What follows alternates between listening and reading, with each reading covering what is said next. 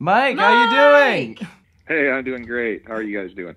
Good. Thank you so much for coming on our live stream. We really appreciate it. Yeah, this is weird. I'm like watching you on a video with like a couple second delay and Are you really? mess with my head. So oh, that's funny. Close my computer here.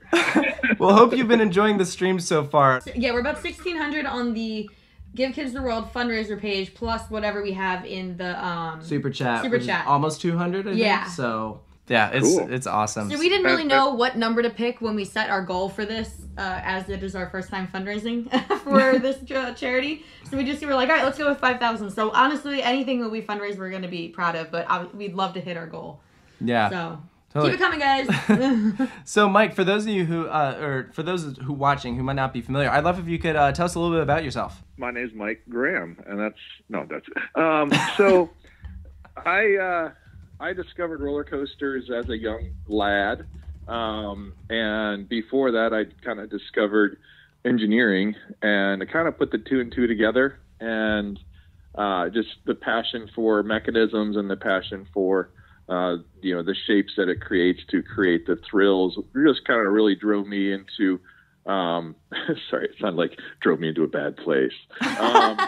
Drove me into just a real passion for roller coasters. And I started making roller coaster models after my Lego phase, because I realized that you can make spinny rides with Lego, but you can't really make roller coasters with Lego at the time. I can relate to that. I was in the same boat. Like Connects are where it's at, though. You can't really say connects around me. You guys know that, right? No, why? Let me backtrack a little bit. So the roller coaster model thing, I started making coaster models, and that kind of propelled my interest, further in roller coasters. And so then this was before Connects, before Coaster Dynamics. I built these out of scratch, and there's a couple other people that I knew out there making coaster models. And we had nothing compared to what we have today.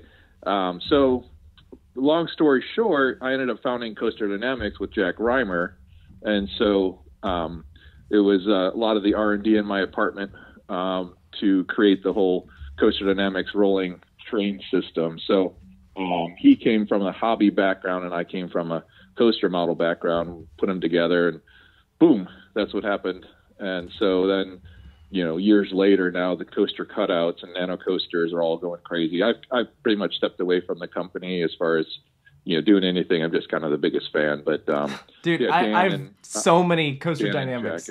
They're really fun. I'm literally looking. I look around like this room where we're doing this from. There are like 8 models of Coaster Dynamics on these shelves. Ha ha ha. We have you in our grasp. Oh, dude! I've given you guys so much money. Like all of the money. I love Coaster Dynamics. It's awesome. Well, that's good. Yeah.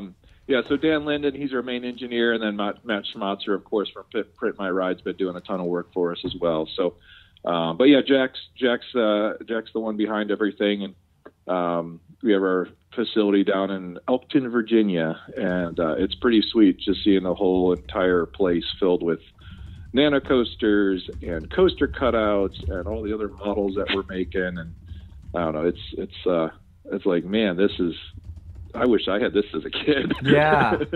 Yeah, that's so cool. So where did so you mentioned you're doing models and everything, and I know that I've talked to you about this before and everything, but I'd love to hear how that kind of transitioned to where you were working at a CCI.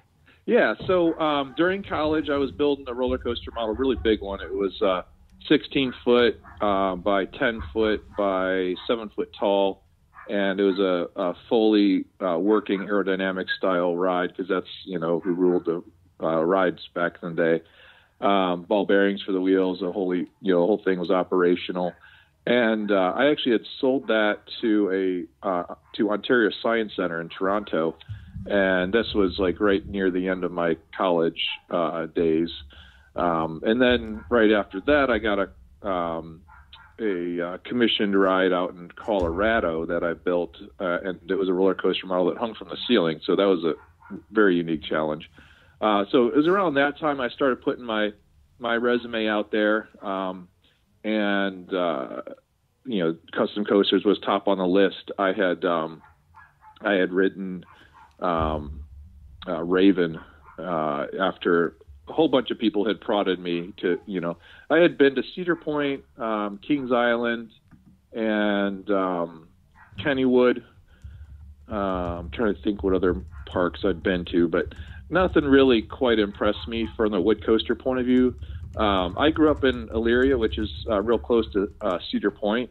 Go Browns, Anthony, by the way. Yes. A friend of mine, John, he was like, you got to go ride Raven. So this dates me. This is pre-Legend. This is pre-lots of other rides, and obviously pre-Voyage. So I knew that you had to ride it at night. It was pretty evident there. So I remember it being my birthday. This is like late 90s. I was down there, and I just did a solo trip, and it was on my birthday, and it was late at night, and I was like, okay, here's my first Raven ride. And if you think about the coaster landscape at the time, it's not like it was today. Yeah. There's few and far between rides that are just exceptional. And so I get on the Raven, we're flying through these trees, and it's a smooth, fast, crazy, awesome, out of control wooden coaster. And I get back in the station, I was just like, you know what? I think that steel coasters aren't all that anymore. I think wood coasters could be way better than steel coasters.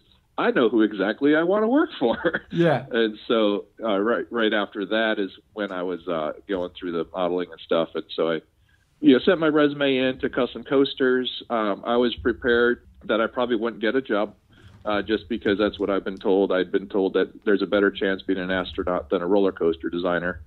And so I had a plan B. I was really interested in aerospace engineering and other mechanical engineering as well.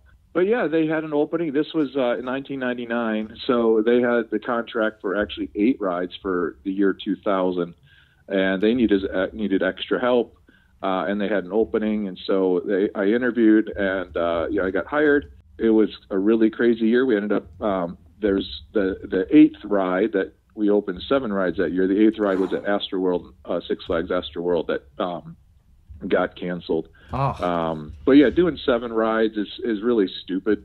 It's just not wise for any type of manufacturer of that size to try to do 7 rides. That's a lot. Particularly because they're all completely custom rides. All the structures completely custom. And so it was really cool because I was, I was definitely an enthusiast. I had a website. This is kind of on the front age of online forums. So that, way before social media. But I had a website and I had all my model stuff on there, and I was kind of, a little bit of this is how I'm doing stuff. But I was also following the construction of Geauga Lake's transformation to Six Flags. Ooh. And so I had a bunch of construction shots because I went to school at the University of Akron, and I lived in Elyria, so I made that trip quite a bit. And so I was like, I'll just take a side trip up to Geauga Lake. It's not exactly a side trip, but in coaster enthusiast world, yeah, it's like no-brainer. I was posting all this stuff online, and my buddy and I were out there one time, and we're like, wait, there's a construction trailer. We see all these footings in the ground. This construction trailer has custom coasters written on it. And we were just floored. And so we were so excited that, this ride was going to be a custom coaster ride. He was the one that told me to go ride Raven. Yeah. And so we were just thrilled. And so we, just avid the excitement about that. And so literally a few weeks later, after I go to the construction site and post some photos, I'm hired at Custom Coasters. And one of the first rides I'm working on is the Villain. And I was just this is total transformation, switching gears. So it was really cool. So that was Custom Coasters' start, and then I was involved a little bit with the rest of those rides that opened that year. Got my hands dirty doing some Gerstlauer troubleshooting with some of the Gerstlauer trains that year. Okay. And then the following year was Cornball Express and Cheetah, followed by Lost Coaster of Superstition Mountain. Yes. AKA yes. Sumo. And then Cliffs, New Mexico Rattler was when Custom Coasters went bankrupt or closed their doors, however you want to say it. Mm-hmm. So it was at that point that the other engineers and I were kind of looking at each other, and we're like, well, we like what we do, and we know the engineering side of things. It was Custom Coasters was definitely a construction company with an engineering like division or engineering wing, and so we're like, well, we don't know the rest of that stuff, but we'll just be consulting engineers. And actually, when we were doing New Mexico Rattler, the ride was half done when the company closed. Yeah. And so the park was like, well, what do we do? And we're like, they have all these, we got 30 guys on site. Let's just put them on our payroll and finish the ride. so that's what they did. And so, we were, knowledgeable obviously about the park and the ride. And so we were able to kind of give them some additional support to help get the ride open. But that actually kind of created the model for us for some of those early rides at the Gravity Group once we had been formed. So it was actually the same team that we had been using at Custom Coasters. There was a couple different crews, and but a lot of the same guys built all of our early rides, and some of those guys are still with us today. A little bit later, when we started Gravity Craft in 2008, we actually brought everybody in-house because parks really wanted a little bit more of a turnkey operation. So that worked out well for us too. So we, supplied the trains, we supplied the general contracting, we had our construction team, we had the engineering, we had the whole shebang. So fast forward to next summer, Gravity Group is going to celebrate its 20th anniversary. That is so cool. Well, congrats. That is so wild. That is I have so much more I want to talk about. I'm so sad we only have a couple minutes left. We have a donation. Someone here wants to know. Yeah, we have a couple. So we might have to go through these kind of quick. But one of them is they want to know about the Gravity Group prefabricated track, because you guys just came out with that. Yes, engineered pre-cut track is awesome. Done. That's it. No. So engineered pre-cut track, what we saw a need for a new style wooden coaster track. If you take layers of wood and you have them like traditional layers of track, it's a certain strength, and that certain strength over time, it's held together with nails. So over time, it kind of relaxes and fatigues, and you start feeling that washboarding in the valleys.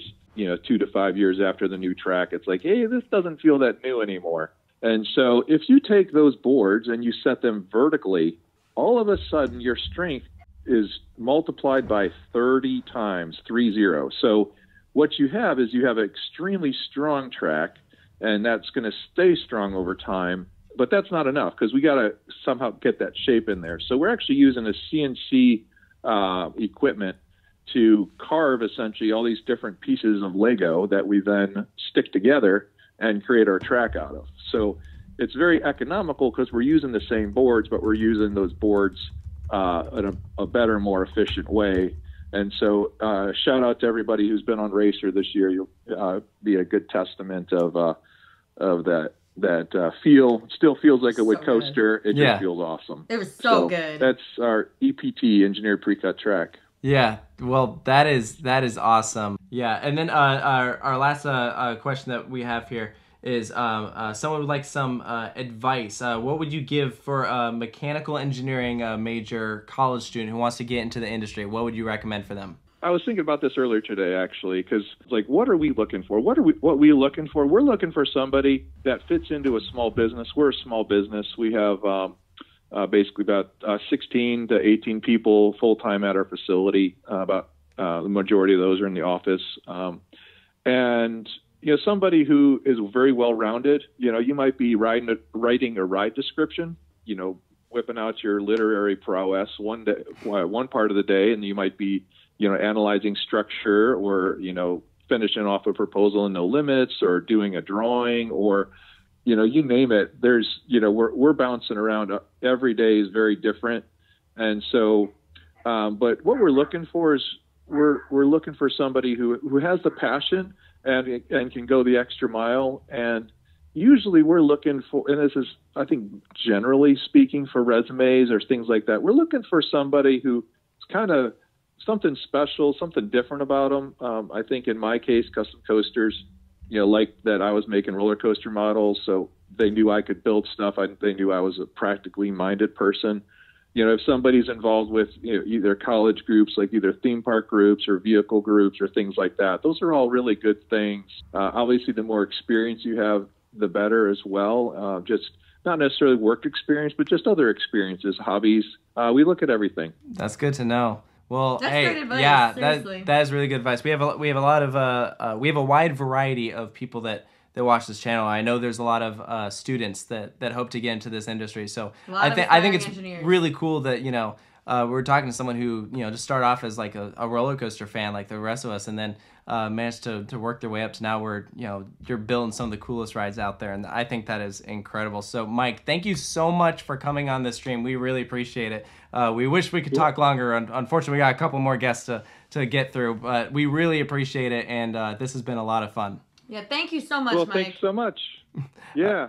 Yeah, all right. We'll talk to you again soon. I know that we'll be out to Ohio again, probably next summer or something. So we'll be sure to hit you up. That sounds great. Cool. Thank you so much, Mike. Good We'll luck. talk to you later.